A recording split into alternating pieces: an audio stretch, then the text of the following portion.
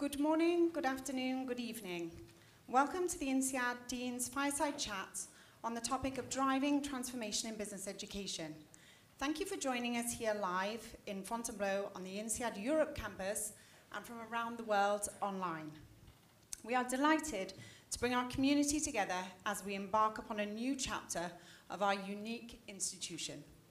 I'm Rachel Maguire, the Global Director of Communications at INSEAD, and I have the privilege to be joined by not one, but two INSEAD Deans today, who will talk to us about their roles as Deans and share their thoughts on the current challenges facing business education today and in the future. I have the great pleasure to welcome the longest-serving INSEAD Dean, Professor Ilian Mihov, who will step down at the end of August after an incredible decade, and our incoming Dean, Professor Francisco Veloso, who officially takes the helm as the next INSEAD Dean on September 1st.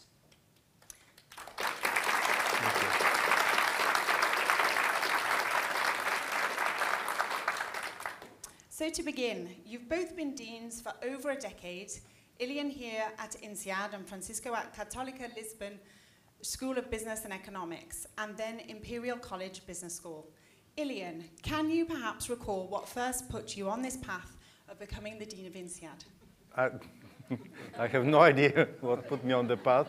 What have I done wrong, But so I started INSEAD in '96. Many of you know this quite well. Many of you have been with me since '96 here. So I started as Dean of Research in 2010, 2011 Dean of Faculty, and then in 2013, I was asked to serve as a dean. To be honest, I did not necessarily envision myself as a dean, but I felt that it is time to serve, and I decided to go ahead and do that.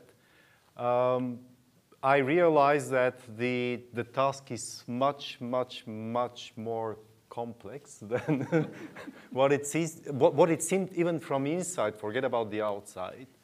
And I think that it was over time.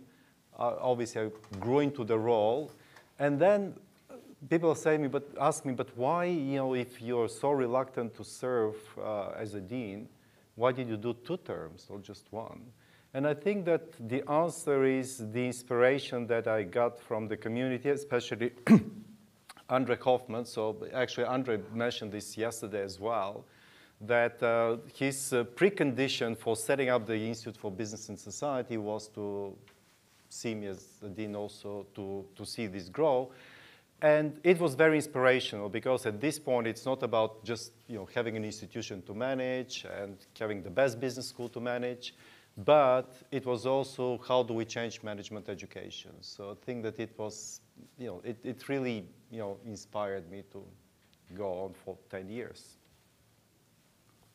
Francisco, could you tell us a little about what led you to academia and how your first deanship at Católica came about? So I've also been an academic, kind of was, I think my career has also been a little bit of a process of discovery in several dimensions, because, I started as a physics undergraduate, and here I am, dean of a business school. And so I, initially it started because I got interested of issues of kind of innovation, kind of like how technology science kind of makes it to the market and has an economic impact. And so I thought, and as a physics major, I discovered that you could actually study that and do a PhD in that. And then I went and did that, and then stayed for 10 years as a faculty member at Carnegie Mellon. So for my PhD, I moved to the US, and I was a faculty member at Carnegie Mellon, and I was very happy there. I really enjoyed the university, the work that I was doing on the academic side. Then what happened is that I had, over the last 3 years of my term at Carnegie Mellon, I'd become very involved back with Portugal, because there was a very large collaboration between Carnegie Mellon and several Portuguese universities, one of them being Católica Lisbon. And then when the previous dean stepped down, I'd been involved. We had set up a joint PhD program. I've had program leadership roles at Carnegie Mellon, and through this big collaboration, I was on the governing committee of that. And then a little bit like Ilian, you know, to my surprise, when the previous dean stepped down to become the head of the National Regulatory Agency, so it was not planned, the faculty and the rector invited me to step up as a dean for Católica. And you know, I was full on, I had 6 PhD students, I was very involved in my work. And so it was like this kind of situation, okay, well, that's a change in trajectory. At that time, it helped that I had, you know, family incentive to go back to Portugal as well, because my wife was in Portugal for a variety of family reasons. And so I said, okay, let's try it. And then that, at the beginning, was a discovery. And so I did that for a few years at Católica, and I enjoyed it. And I think, as Ilian said, I think as the beginning was a little bit of a discovery, but then when I was renewed at Católica for the first time, then it was a conscious decision. I wanted to continue to serve in this role. And then certainly when I went to Imperial and here, you know, you feel that you can hopefully make a difference and contribute to the institution, but also more broadly to the world, because business schools have and will continue to have, you know, a major role in today's business and society.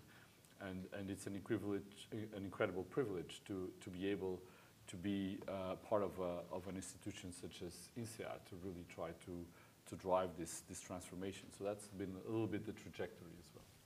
Thank you, Francisco.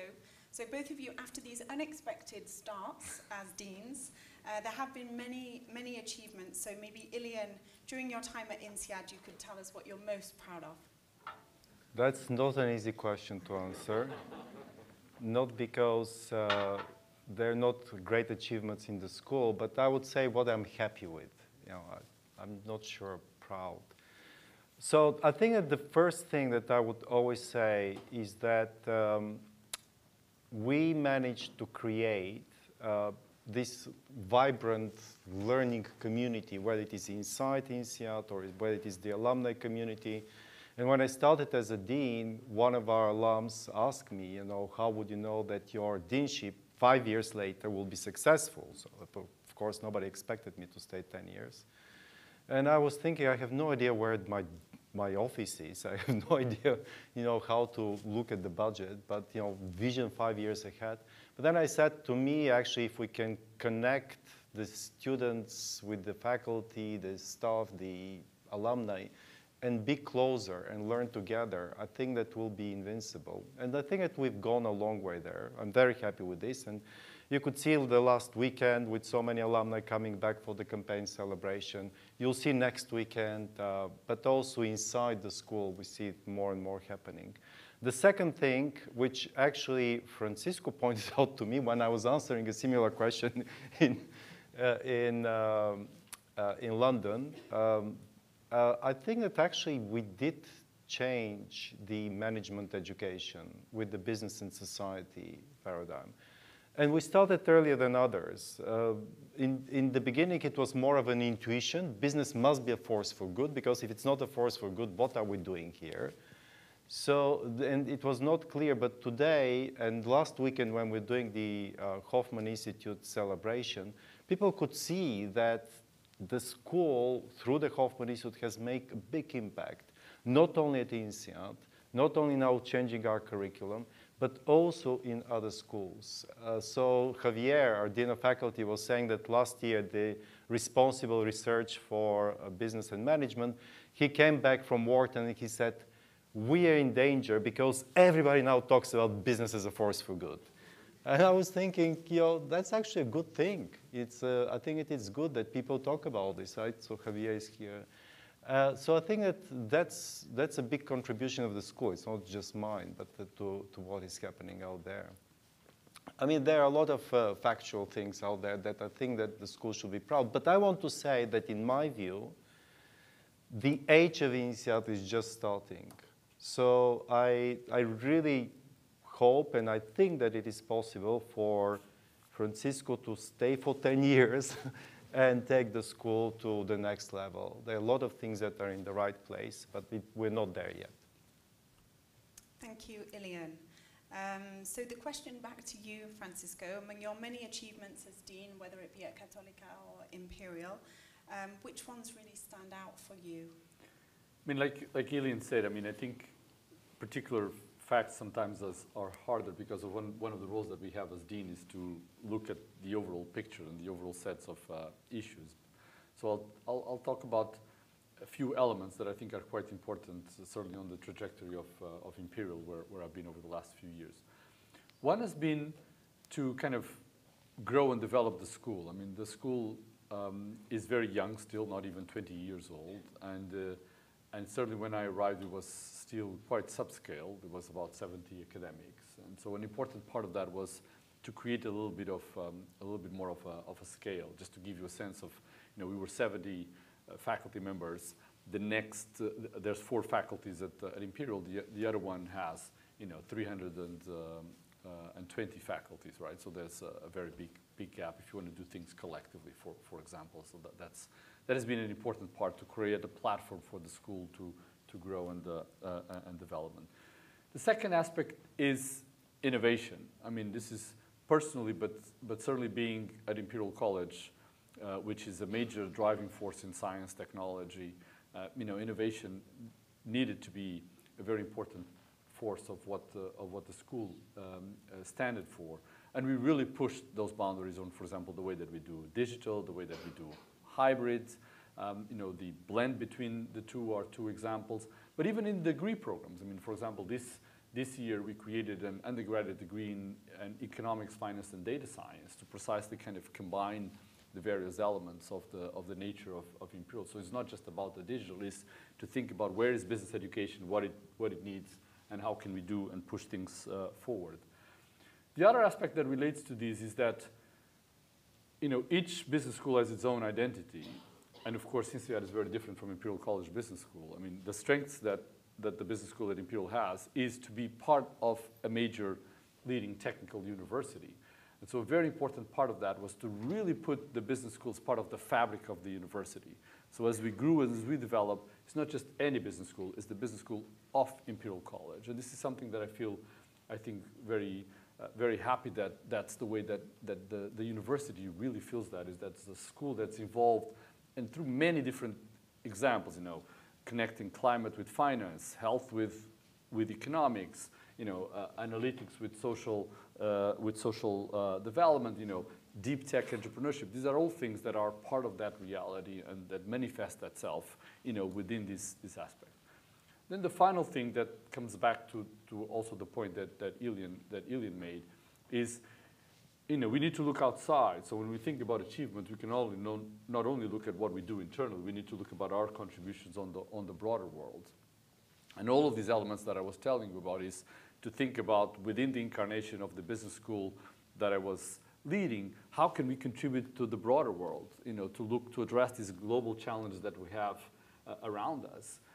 And this is something that I feel, you know, that we've achieved in many ways, given where the school is. And for example, you know, the fact that the school was rewarded twice in a row with one of the awards on the Financial Times Responsible Business Education Award is one instance of that we're doing things not only looking internally, but how can we contribute to the broader world to advance sustainability, you know, inequality, you know, innovation. These are the things that matter. And when we think about our research, when we think about our students, it has to be about the impact that we have on the broader environment, and that needs to be a very important part of the way we think about our accomplishment, not just what we do internally.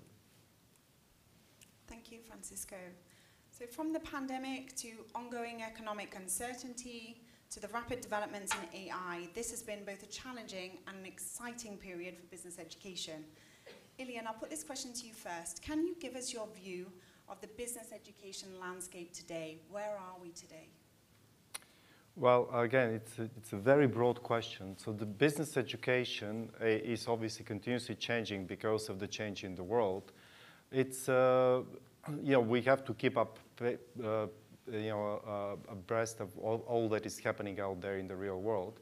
But what I would say is that a few things. First, I would say that the pandemic taught us one very important thing, and that is that in-person education is here to stay. We thought that, you know, before the pandemic, we were thinking it is quite possible that one day everybody will switch to online education and we don't need classrooms, we don't need amphitheaters, Why invest? We did get these questions from a lot of alumni. Why do you need a new Europe campus renewal project when actually people don't use this? And during the pandemic, we realized that actually a lot of companies canceled their programs because they wanted to be in person. So I think that education in general, but in particular business education, will be in person. In terms of the topics, obviously there are two big topics out there, and these are the digitalization and the changes associated with this, both what we teach, but also how we deliver our sessions. And the second one is what is called sustainability or business and society. And the second topic was a bit ignored. Now it's coming more and more to the center, but still, when I look around, there are very few schools that try to go all the way in saying we need to change all the courses. And I think that one thing that also I want to end up with this is that, you know, we are in a very good business in a sense that there might be changes between MBA, Master in Management, other degree programs, and executive education. But the demand for business education overall, if you put everything together, is growing like never before. And sometimes people call this part of the lifelong learning journey, but it is just the demand for education throughout the lifetime of a person. So Francisco, the same question over to you. How do you see the business education landscape today? Well, I think that, of course, some of the aspects coincide, or many of the aspects I think coincide between Ilian and me. And so, of course, there are important changes that are happening, and I think I subscribe to all the points that Ilian made. Let me add a couple of additional thoughts. One is to do with this digital element and the complexities and the opportunities that it brings. I think that while I completely agree with Ilian that on campus is here to stay, it's not going to go away because there's a very important social component to the learning process, and in many instances that I think that will become more relevant because people need to understand through the interactions with others what works and doesn't work with this broader uncertainty world. But at the same time, you know, the digital is being infused into the way that we learn in so many different ways. And so the separation between digital and physical, I think, is going to be blurred increasingly into the future, from the way that we bring ChatGPT to the way that we do things, to the way that we do this. I mean, is this physical or is this digital? This is being transmitted. We're having it here at the same time. So how would we characterize what we're trying to do here? And so that, I think, over the future, that's going to become even more complex. And you know, I think the lifelong learning that you asked for is also quite important. I think what I wanted to add on is something that I think also brings it back to INSEAD, and this is something that I think is an interesting bridge between, say, kind of like my experience at Imperial and what I think that INSEAD does in a very particular way, which is there are individual components associated with the things that are changing. You need to understand the analytics. Marketing is now digital marketing. You need to understand all these toolkits. But one of the things that we're seeing is this really call for this different leadership approach. You know, courageous leaders, empathic leaders that understand the toolkits but are able to connect to people, that are able to take decisions about purpose, about values, about inclusivity, right? And creating a safe space to develop these leaders, to make them comfortable with these things that are being called upon on them. I mean, they are going out there to the businesses to do these decisions. And creating that safe space, that learning space is something that INSEAD is really uniquely positioned in the world to be at the forefront. So this point that Ilian very much pointed out, which is there is a huge demand for business education, and that is both technical, more technical elements and technical elements in specific ways like business analytics and other things. But it's also in a very, very acute way, this integrated general management approach that INSEAD is at the forefront of doing. And that is, you know, extremely exciting on one hand, but it's very needed, which is the part that I think is quite important. Coming back to the specifics of INSEAD, we know that INSEAD has one of the largest MBA programs in the world. There's been a lot of discussion in the media this year around the value of MBA programs. So Ilian, what are the shifts that you see in terms of both student and corporate expectations of the MBA now and going forward? Yes, indeed, I had many interviews on this topic, is MBA disappearing and so on. The MBA program is an extremely valuable program. I think that the transformation that happens during these 2 years is completely, I think, unparalleled with anything else that I've seen out there in education. In my view, the big issue with the MBA, sometimes, it's a positive, I think, thing, but still, is that we need to teach them all that stuff that we used to teach them before. So you have to know what a balance sheet is and present value calculations and so on. But on the top of this, you have to teach them machine learning, data analytics, data science, and on the top of this, you have to teach them about sustainability, about sustainable finance and so on. So the program becomes very, very intensive.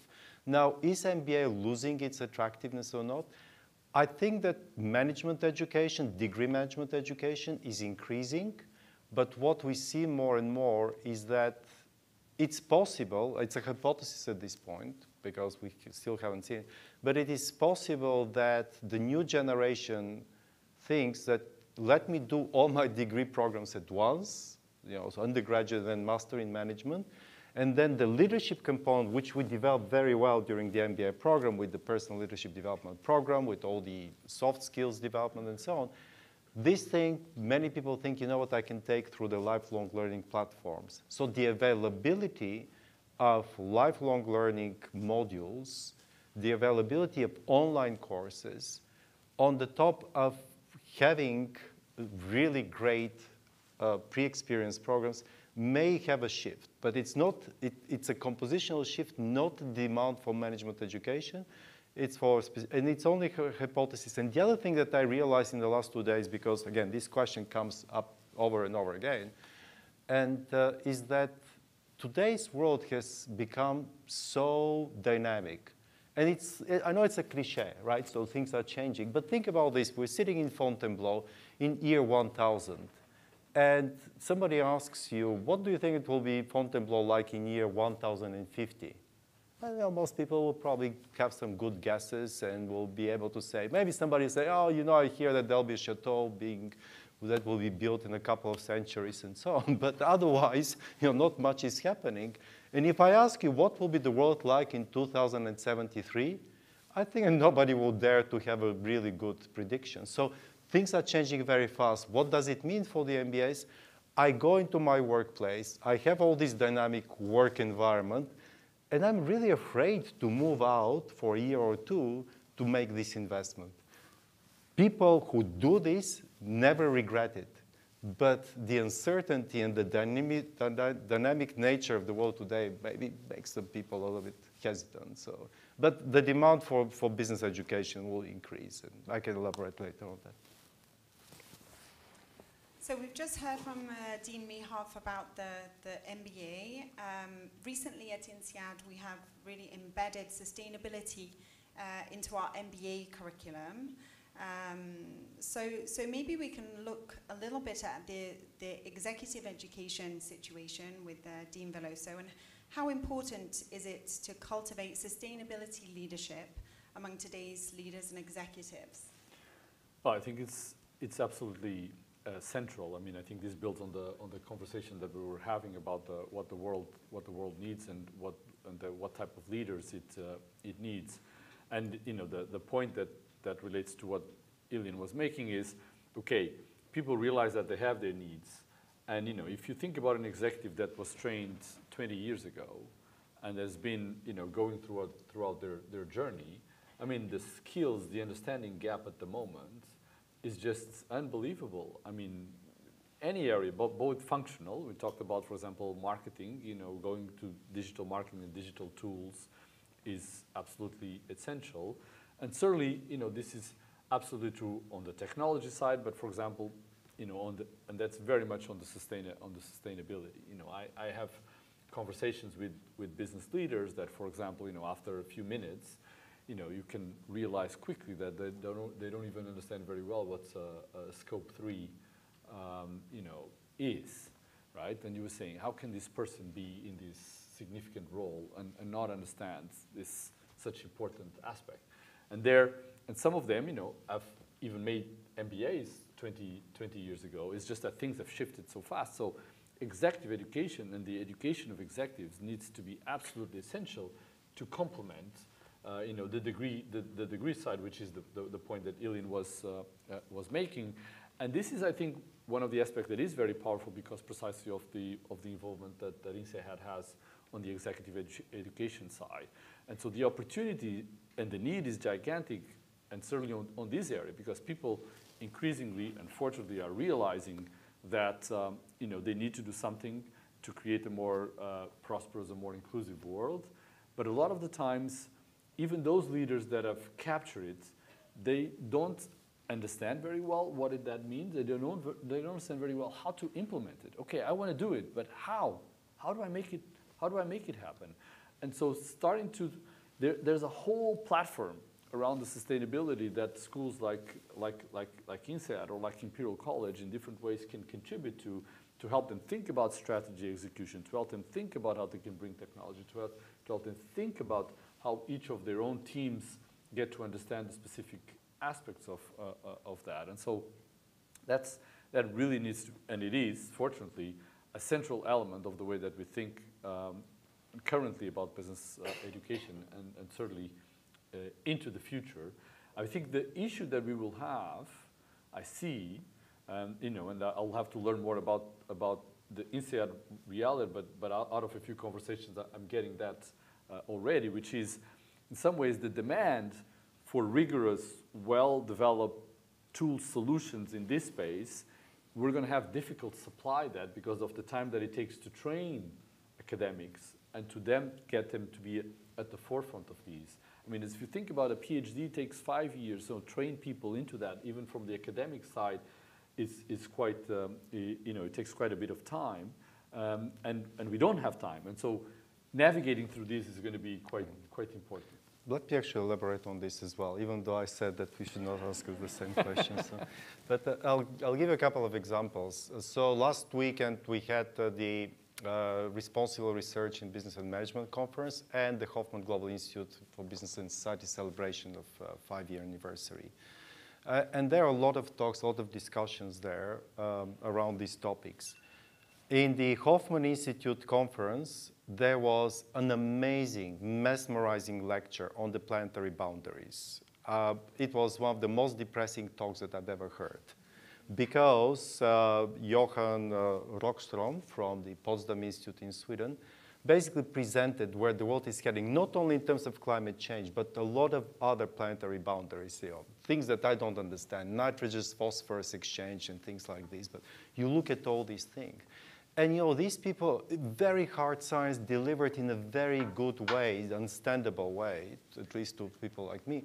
So you look at this, and then you realize that there are all these people, all these scientists, earth scientists, biologists, physicists, and so on.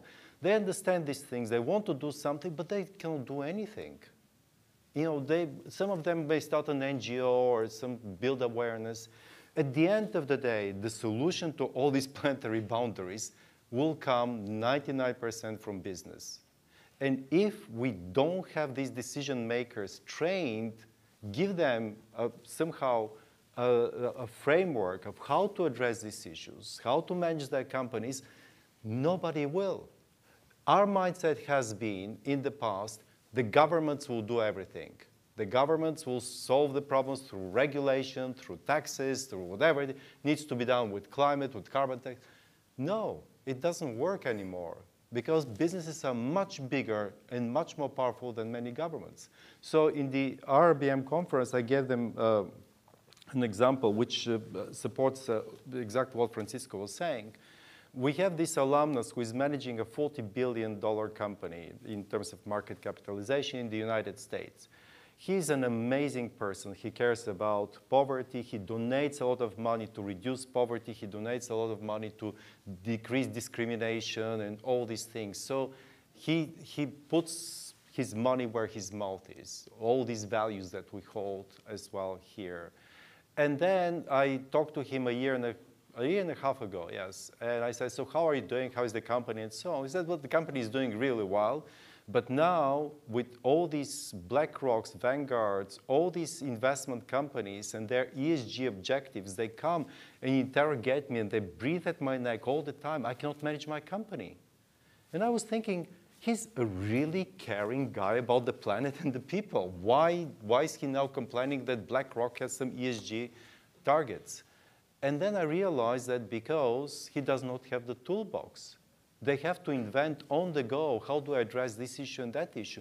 And this is our failure. This is the failure of business schools, of management education institutions, that we have not created these frameworks. And like in strategy, oh, you have to rethink your strategy, you pull out a strategy textbook, you have the frameworks, you build a new strategy, and you propose it. But for sustainability, for ESG, as Francisco was saying, we still do not have this, these people, these executives don't have the tools and the frameworks. So that's why we changed the MBA curriculum. Today, we cannot, with straight face, put MBAs out there and say, they have an INSEAD stamp, they have been trained how to manage companies if they don't know what to do with sustainability. And that's what, of course, some of them have gone before in their MBAs, they've missed this boat. So now we have to build executive education also to complement that.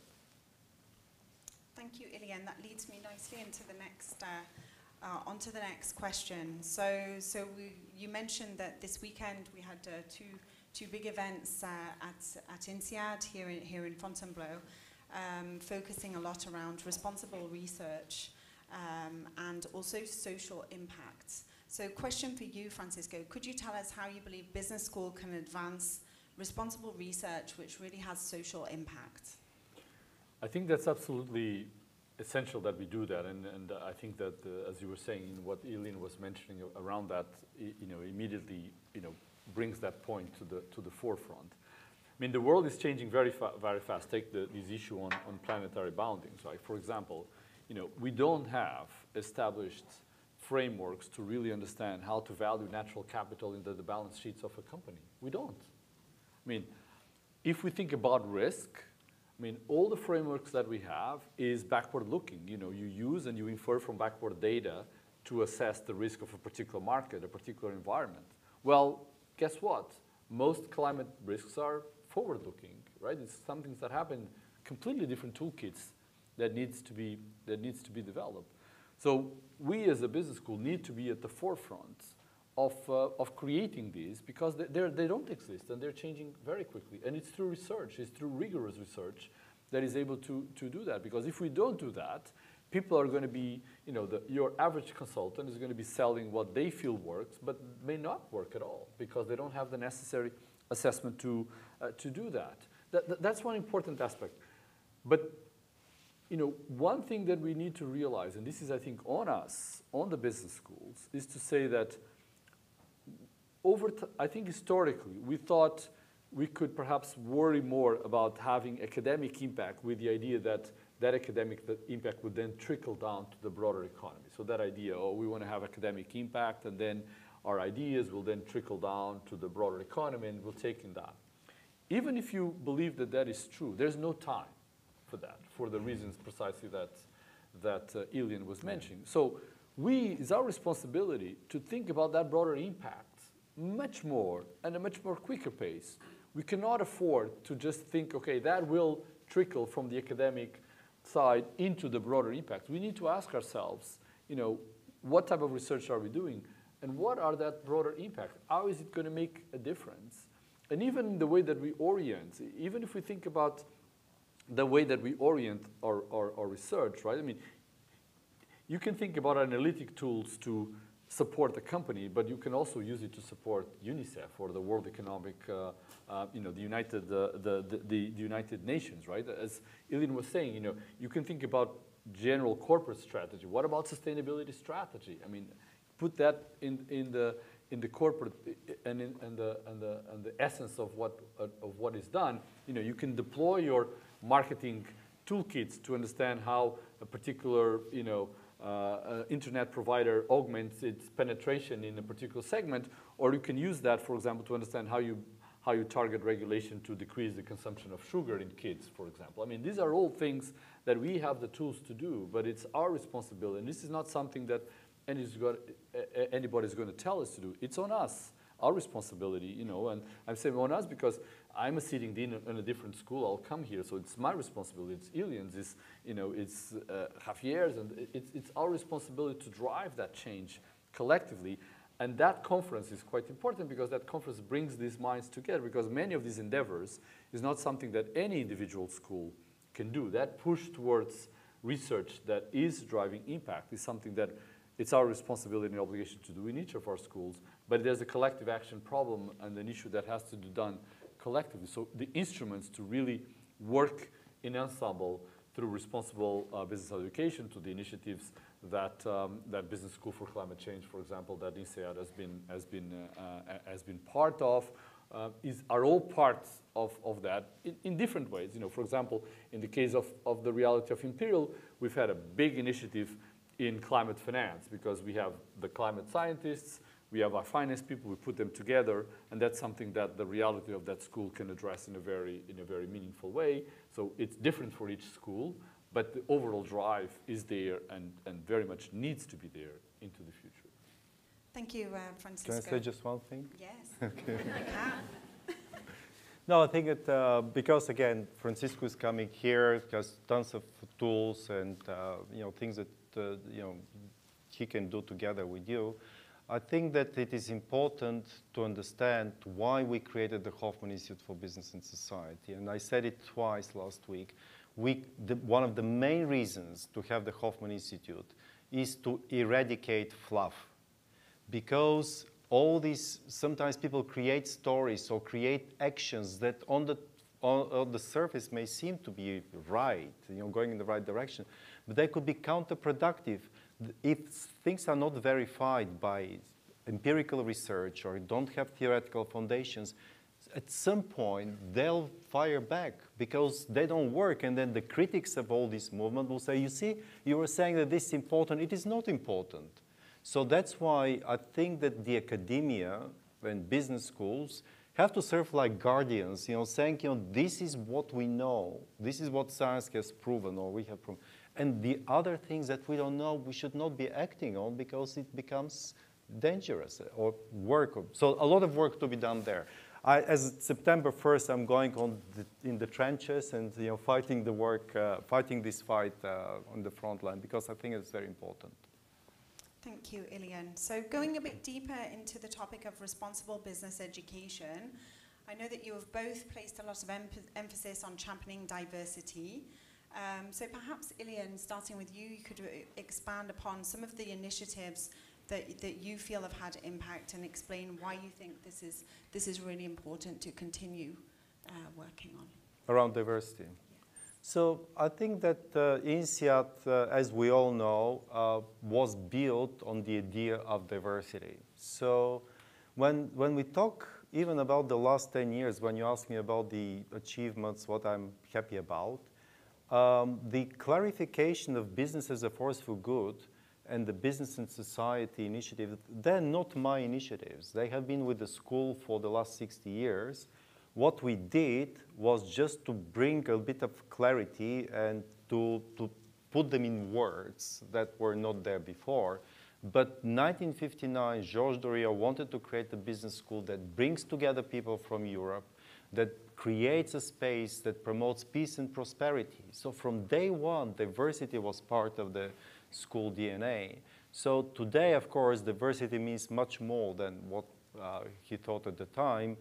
And we have seen the value of diversity in the classroom. All of you who are involved in one way or another with the MBA or the executive education, you know how diversity in teams is helping people get better educated and get better ideas as well.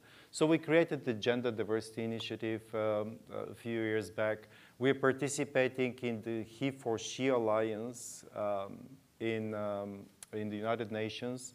By the way, that's an interesting story that very few people know.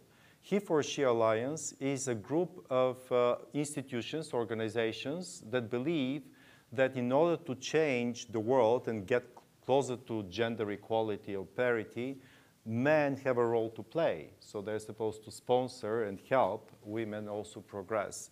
So that's the movement that was embraced by the United Nations about 10 years ago. We're the only academic institution that is a member of this alliance. So others are governments and companies. The most exciting thing for me in the last year was to learn that the he for she movement was created by an INSEAD alumna from Indonesia. Veronita Josephine, she was working in Danone. She was the speaker at the EMBA graduation in December, and that's how I learned, all of a sudden, she starts saying that she created this thing, and of course, as a skeptical academic, I say, yeah, sure, you created it. But then, I go and I watch, a video, the CEO of Danone, when she was working in Danone. She's now the CEO of Air Asia Indonesia. So the CEO of Danone, in a panel like this with more people, he was saying, oh yeah, it's in New York. I have this employee of Danone in Indonesia, Veronita Josephine, who actually created this he for she idea that, and then this was picked up by the United Nations. So us being part of this, we all obviously believe strongly that there are, besides nationality, there are other dimensions of diversity that we need to address. And obviously gender is only one of those. It's for the benefit of everybody. It's not only for the group. Francisco, would you like to add something? Yes, I mean, I'd like to add, the starting point is of course, very much in line, as we were saying, in terms of the aspects that Ilian mentioned. I wanted to complement with a couple of different things. So one is, our responsibility because of the fact that we are training these leaders. And so if you want to create this inclusive, more diverse and inclusive world, they need to value that, understand it, and be prepared to act on it. And so that's absolutely essential. It needs to be an essential part. And we also, as institutions, become beacons for that, because there's always that thing about walking the talk. I mean, we have to do things ourselves to make sure that is very present. And so this is something that I've been very involved in promoting diversity, but also creating an inclusive environment, because that's the flip side of the diversity. Is not about just having diversity. We need to create an inclusive environment, an environment that really brings people together and that reflects things and acts on what is it needed to have that inclusive environment.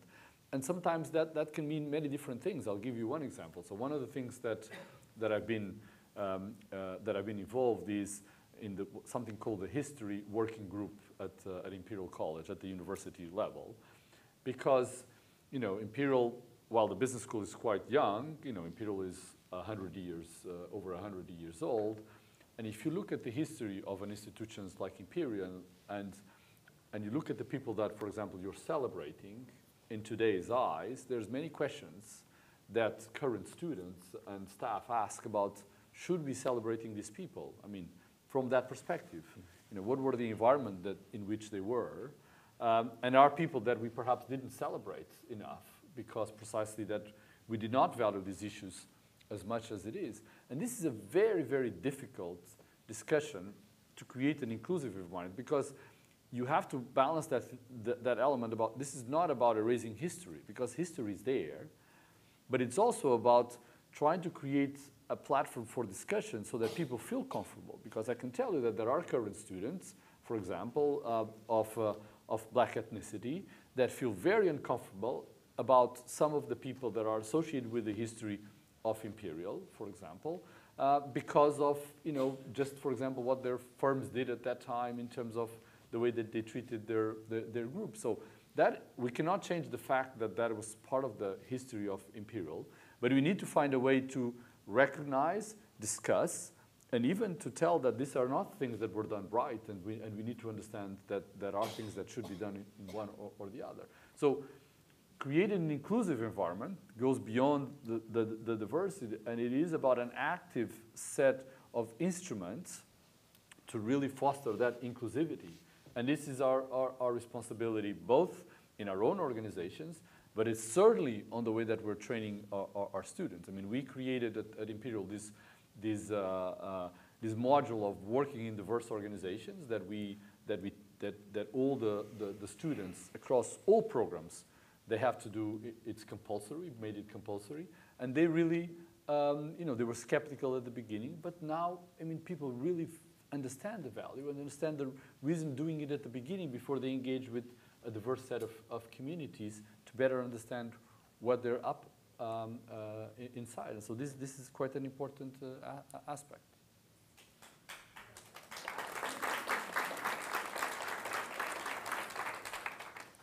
Thank you. So as we move towards the end of this fireside chat, we're going to start looking into the future.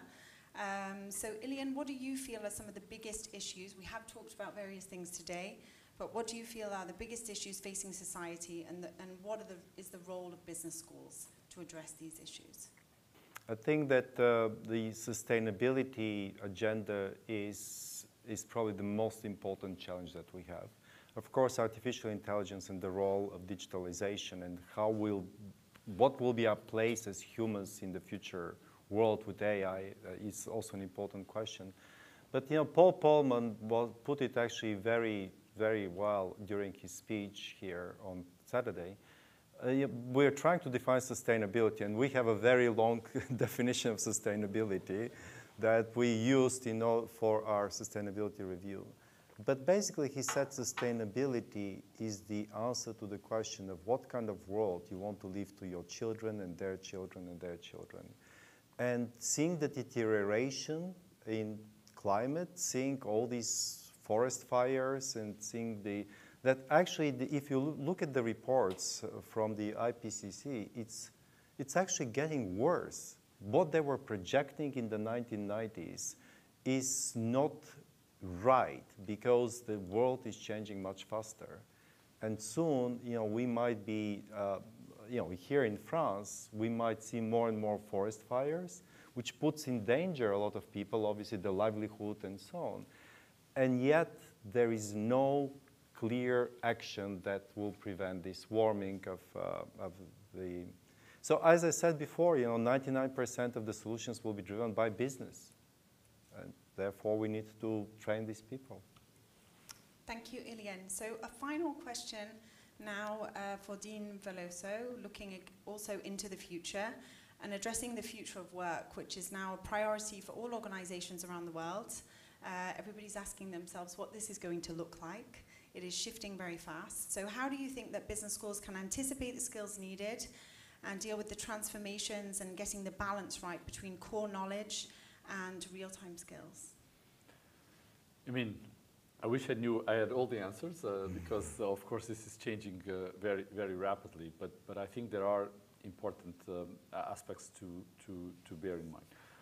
One is to create a safe space for experimentation in a business school environment, which is quite important. I mean, we've talked about, and the point that Ilian made about, all these pressures that are being made into business leaders, certain sustainability, as you mentioned, but also the AI, the digital, the equity, and the inclusion issues, all of these geopolitical, all of that. So, and when you combine all of that that's happening with the fact that you now have on a new wave, which is the entry of the large language models and the type of access to knowledge that you have, there's a very important shift that is happening because, you have all these things on the background.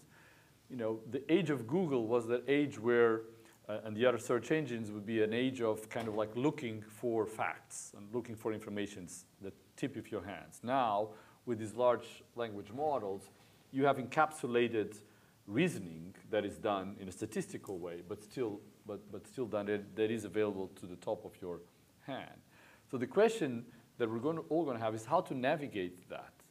And so that finding a safe space to experiment, to deal with that, to learn how to incorporate that as part of your journey as a business leader, the business schools have to be the place to do that. And so we need to create that safe environment for our students to do that experimentation, informed by real frameworks that's coming out of the research, which what the aspects that we touched on, and not just everything, but then for them to be able to do that. And so our role is academics is even going to be shifting a little bit, not the research side, because we already talked about that. That is, if anything, there's more opportunity and more need for us to do that. And as we talked about, do it the right way. But as we think about our engagement with the students, is to help them navigate, just think about helping them to navigate hallucinations that these models have. I mean, we're going to have a lot of stuff that makes a lot of sense and a lot of stuff that makes no sense at all. How do you distinguish between the two? How do you think about that in a creative way that can help you move forward? These are things that are going to be quite important for where we are and where we will be, and something that business schools, if they do it properly, will be at the forefront of what it is to be able to be successful and to lead in these environments in a meaningful way. Thank you. So Ilian, before we close, do you have any final words for Francisco as he prepares to take the helm of the business school for the world? Well, good luck. So I think that I think that INSEAD is an amazing school. So you're joining a community that you saw over the weekend. It's just unbelievable. If I said in one of the speeches, if you play your cards right, you'll be engulfed in love that it's difficult to withstand sometimes. It's just the community is fantastic. But of course, for me, it was not a bed of roses. It was a lot of fights, a lot of difficulties. I have distilled my knowledge into 7 lessons. I could not make more out of these.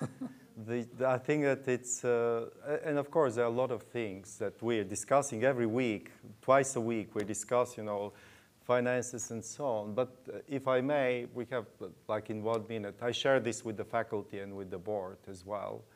I think that the first thing, the very prosaic thing that people have to understand is that despite the incredible effort of our AI, that is advancement INSEAD, we doubled our endowment. We more than doubled our endowment. We have 370 million in the endowment, but we're competing with schools that have 2 to 5 billion endowments. So our model is still, financial model, is still actually quite fragile. And there is a shock that hits us. We are not out of the woods yet. We've moved a long way. And actually the endowment helped us during the pandemic, by transferring double the normal amount, helped us, basically keep the jobs of everybody here and helped us, go through the pandemic, because otherwise it would have been very different. We would have missed 10 million. So you have to save 10 million from somewhere. So I think that, again, the fragility of the model is very important. The second lesson I would say is that the combination of rigor and relevance at INSEAD in the faculty, the vibrant intellectual environment that we have created, is our competitive advantage. Without this, we will be in a much worse situation, because either you're competing with only teaching schools, or you compete with research schools that are only research and have 10 times our endowment and can pay professors much more than what we are paying. So we have to do the combination of the two, and that's a very important lesson as well. The third lesson, in my view, is that we still have, as you know, a lot of work to do with the staff engagement. I think that a lot of our staff have dedicated their lives to INSEAD, have worked here for a long time, have contributed, and I think that next year with the CSP that you will be doing and all these things, I think it will take it to the other level. The fourth thing that I would say is the alumni. The alumni were not our priority until, I would say, let's say 15 years ago. I'm not the first dean who started looking at the alumni, but I was fortunate enough that I could communicate well with the alumni, and they started coming back to reunions in bigger numbers. And the donations, 92%, which is basically 280 million euros, were donated by alumni of INSEAD. And this is more than what the school has received in its entire history in terms of donations. So they're a big and important part of our community. I would say that the The fifth lesson is the innovation, and I'm very happy that Francisco is joining us because he's a much bigger expert than me in innovation. But we have such an opportunity to innovate and experiment in our executive education, what we're doing with the Learning Hub, with the online courses, with the live virtual classes and so on. But I think that we need to have an office or a dean of innovation or something like this, because you have to incubate these ideas. Otherwise, it's very difficult to get there. And the sixth lesson, I would say, is that degree programs, we see the MBA, you talked about the MBA and so on. I think between MBA and MIM will be able to keep 50%. And this is a very important statement. Executive education is going up through the roof thanks to the amazing job that the team is doing. But it is very tempting to get back to where we were in the 90s, 80% of the revenues executive education and 20% from degree programs. And that's not a good thing, because at the end of the day, in the long run, the reputation of the school is driven by the alumni who are coming from degree programs. And the final lesson that I've learned is that stick with the mission and the vision, or create your own mission and vision, because if we don't have this vision of what we're doing here, it's very difficult to move forward. And we have a good vision. It's not my vision again, so of course you can have your own, but it's something that the school has been standing for in the last 64 years. So I can give you also more lessons, but I think that you don't have to take them. It's just my reflection on where we have been. So I will leave some closing words as well to you, Francisco, before.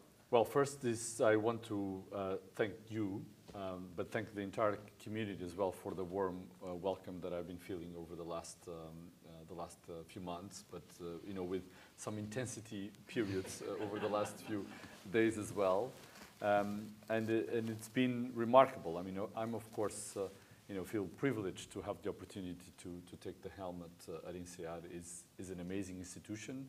I already had that perspective, but it was a distant perspective. And one of the things that Ilian mentioned has been precisely that level of engagement, which is remarkable. It's really remarkable from the entire community. People really do care in a very unique way. And that's the entire community, the faculty, the professional staff, the alumni, the donors. And that is something that, is very impacting in that sense, because, if you get all that love comes also with a lot of, demand, right? Because the expectations come on the back of that. That's when we think about our families, that's the way we think about that. And it's, and so I really want to thank all of you and to think how excited, and to tell you how excited I am about where the school is, where the school can go, the impact that it has had, that is having, that it can have, and I very much look forward to work with all of you to continue to change the world, impact the lives of many, and as Ilian mentioned, to just make our planets and our lives much more fulfilling and much better ones. Thank you very much. Thank you.